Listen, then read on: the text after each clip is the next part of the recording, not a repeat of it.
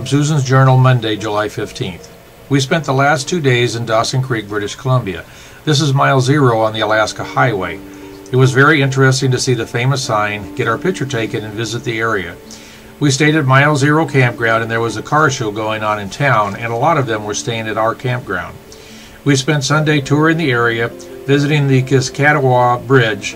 It is the longest curved wooden bridge still in use on the Alaska Highway. It was interesting to see, drive across, and take photos of. We also walked around a local park and into town for a visit to the Dairy Queen for a blizzard.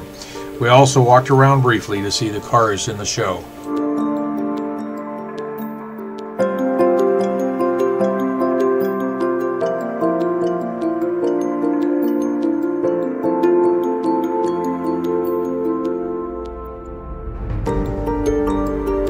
This is the historic Kiskatawa Bridge, the longest wooden curved bridge in existence, and it is on the mile marker 21 on the Alaska Highway. Are you the New York plate? Yeah. What part of New York? Right next to it, yeah.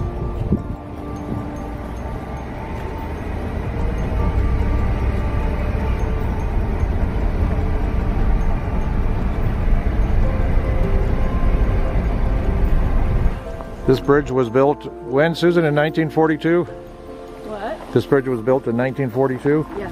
Part of the original Alaska Highway? Yeah. And the only, did you already say this? The only wooden bridge?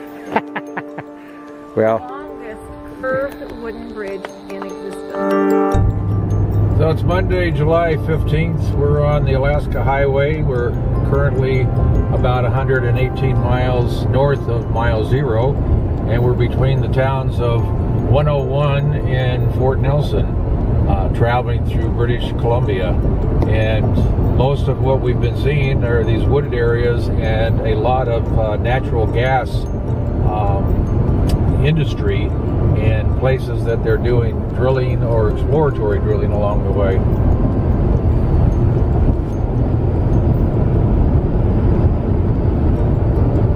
Anything else? Nope, that's it for now. Ta-ta for now. Love you.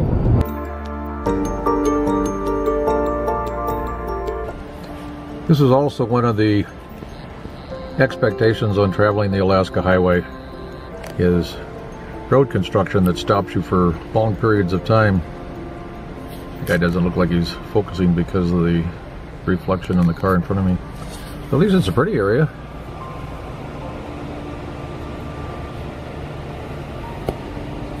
Haven't seen any wildlife today yet. We are still in British Columbia. We're entering the Northern Rocky area.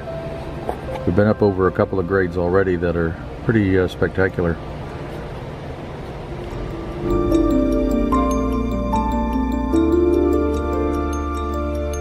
We are on the Alaska Highway at Stone Mountain Provincial Park and approaching Summit Lake, which is the highest elevation on the Alaska Highway. And clearly, that's why they call it Stone Mountain. Very pretty area. Summit Lake sign. Summit Lake sign, right there. Very pretty. One of our numerous pee stops along the way.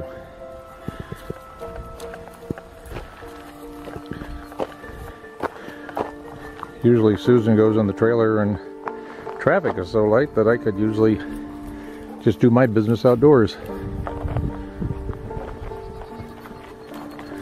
But this is kind of like what the traffic has been like, is just pretty much non-existent. Other vehicles, mainly RVers, but we certainly don't see any commercial vehicles coming through here. From Susan's Travelogue, Wednesday, July 17th. We drove from Fort Nelson, BC to Liard Hot Springs yesterday. It was one of the prettiest drives on the journey, and especially since leaving the Banff-Jasper area. We drove over Summit Lake Pass at 4,280 feet, the highest spot on the Alaska Highway. We drove through some beautiful valleys that cut through the Northern Rockies. Stopped several times for the view, once for construction and once to let about 10 stone sheep cross the road. We passed Moncho Lake, which was beautiful and very big, over 7.5 miles long.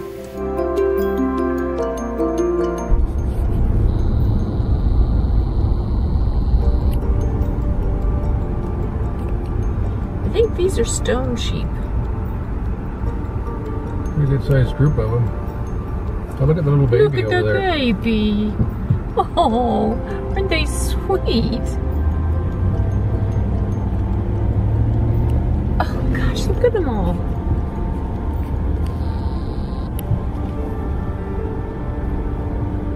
Wow, that's a big group. Yeah. So we get a snap of them? Yeah.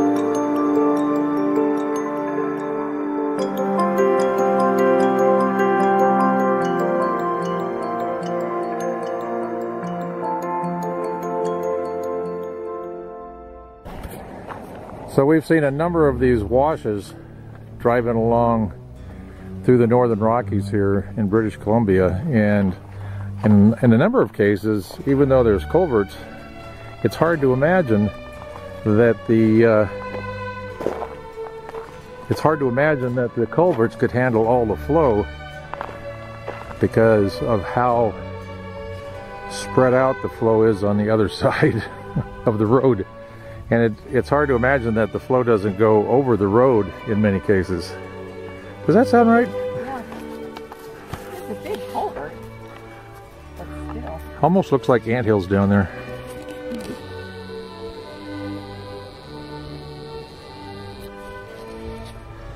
Not anywhere near the snow up here that we saw down in Alberta.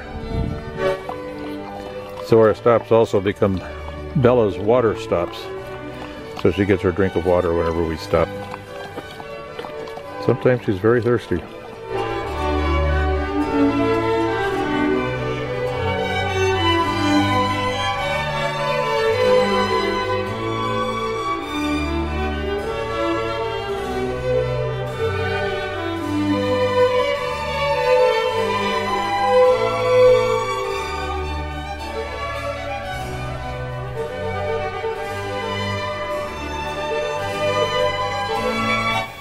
Continuing with Susan's travel journal. The Liard Hot Springs Provincial Park Campground is wonderful. The sites are nicely separated and fairly private. Last night, after a delicious steak dinner, we left Bella and went to the hot springs. We spent about a half an hour in the pool area. Very hot but wonderful. It felt really good to Rick with his shingles. We will spend a quiet day today and most likely go to the hot springs again later. Tomorrow we enter the Yukon Territory. Very exciting. On July 17th, an entry by Rick. Nice sunny day until around 4 o'clock, and then the rain moved in and temperatures dropped about 10 degrees. We grilled salmon and ate inside due to the coolness. After dinner, we walked to the hot springs in the rain. We saw a moose and her young one on the walk over. It rained quite hard while we were in the hot springs, but it didn't matter. The water was great, and the steam coming off the water due to the cooler temperatures was very neat looking. Looks like we'll need to break down the screen room in the morning as it is still raining as of 9:15 at night. Susan just won double solitaire, which is good because she has been depressed over a losing streak she's had. Good for me. There's the source of the hot water, and this end of the pool is extremely hot. It cools off as you go further away from this area, and the lower part down there is I would say warm but not hot. Would you agree? Yeah. But all of this section that we're looking at is hot, and very hot down this way.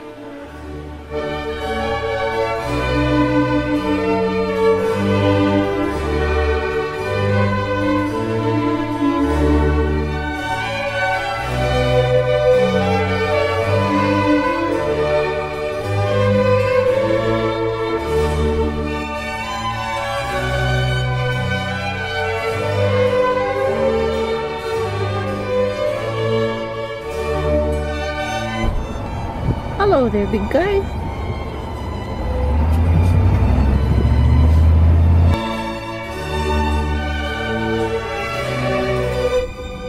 This is our longest delay for construction so far, right around 22 minutes, just after entering the Yukon. However, we waiting in British Columbia before we were finally able to follow this pilot car, but because of the work having both lanes blocked, we're at a standstill again.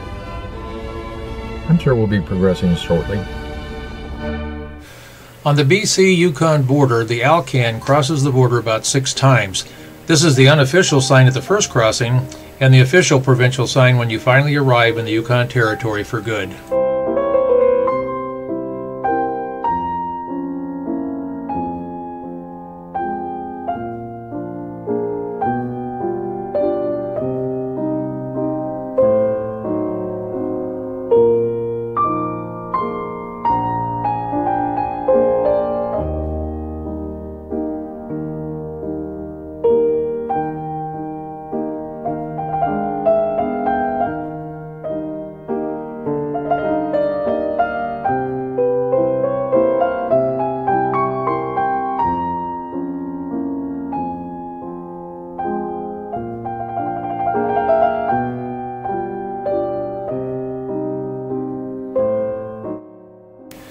From Susan's Journal, July 19th. We left Liard and drove to Teslin Lake Provincial Park. It was a beautiful sight, just $12 per night and all the firewood we wanted. We walked down to the lakefront, looked up and saw a quick storm moving in, so we quickly made it back to camp and put everything away. After the rain in Liard, all of our stuff was wet, but now it was dry and we wanted it to stay that way. We cooked dinner inside and waited out the rain, and we walked around the small 27-site campground, and since it was now clear, decided to get wood, and we had a lovely campfire that evening.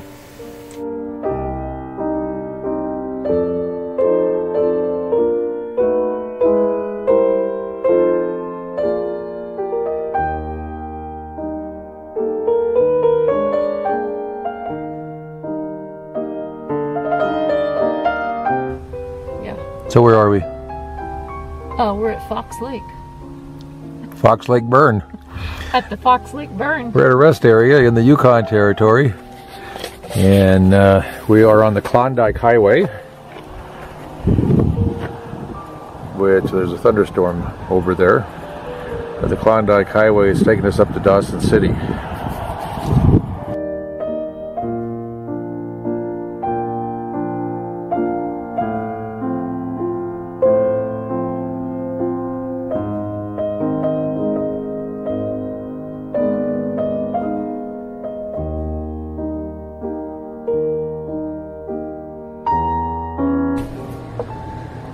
Carmack's Yukon Territory and the Yukon River, and that's the Klondike Highway going across the bridge there as we continue to head north.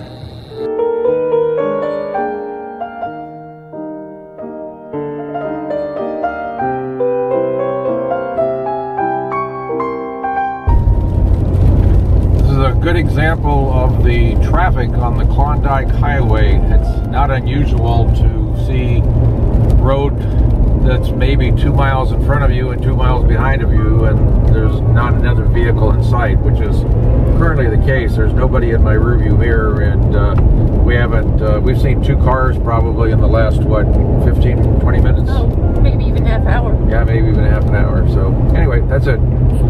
Ta-ta.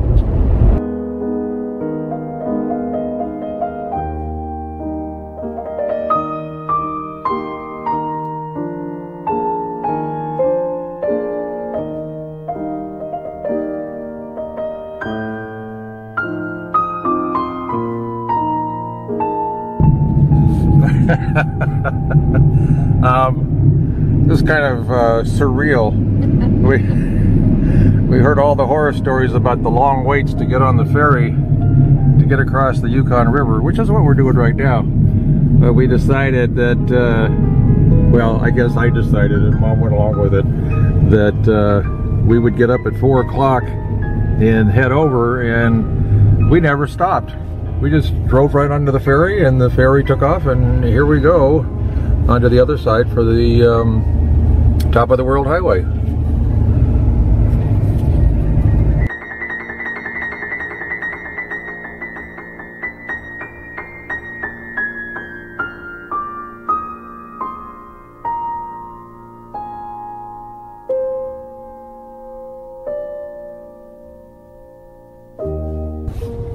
Okay, we are on the top of the world highway on a perfectly gorgeous clear morning. We are so lucky. Ferry dock, no waiting, nobody in sight, just us and the mountains and the road. And no animals. And no animals. No animals. 4:50 in the morning, Alaska time, even though we're in the Yukon. My body is saying it's 5:50 in the morning, but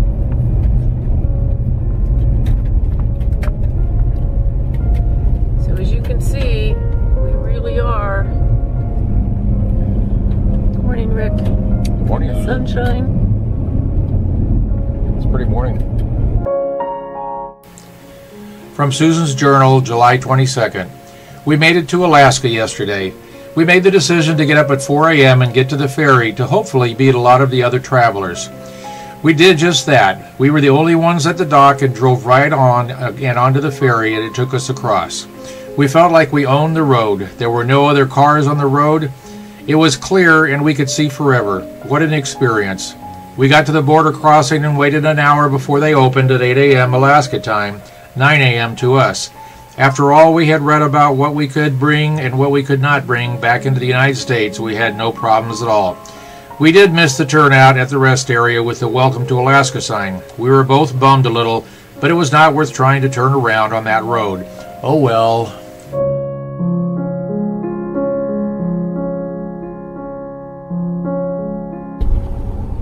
Caribou! Our first caribou! Yay! I'm a happy camper! They got quite a rack on them. Yes, they do. Aye!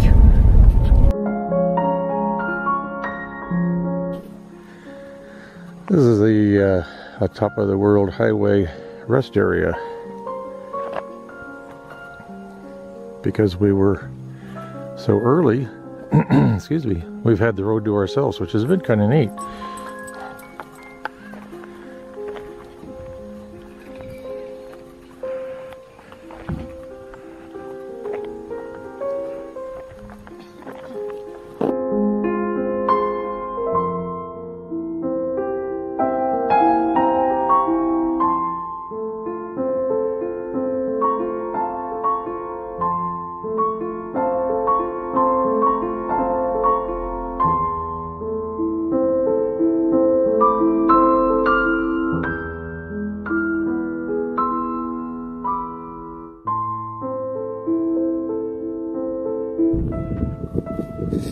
So it's 6:41. That's the border into the U.S. The border that's the furthest north between Canada and the United States. They don't open for another hour and 20 minutes. So we'll probably go over there and sit and just do some puzzles or something.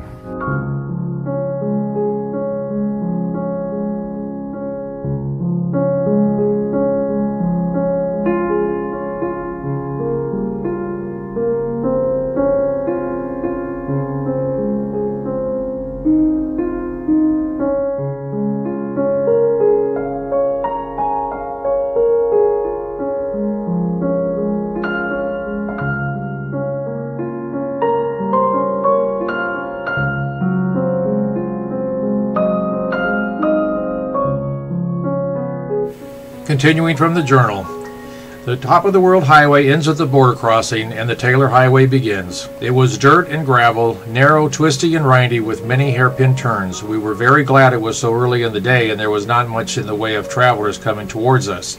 We stopped in Chicken, Alaska to look around. I bought a t-shirt and a couple of magnets, and we each had a coffee. We continued on and the road seemed to improve for the most part. We made it to Tok, stopped for gas and wine and a few groceries.